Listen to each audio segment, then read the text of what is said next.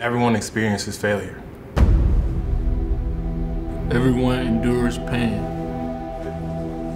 But not everybody understands them. Most people don't want to. They avoid pain. They tolerate failure. They make excuses. They deny accountability. They blame others. And they fade away.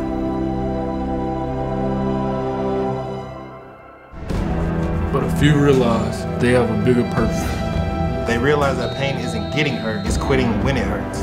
They realize that failure isn't losing, it's not learning when you lose. They realize that you don't recover from pain. It fuels the recovery. Failure isn't the opposite of success. It's what drives you. They realize that pain is the foundation of glory, not the denial of it. They realize that failure is where the journey starts, not where it ends. Once you realize that, you no longer fear pain or worry about failure. You embrace them.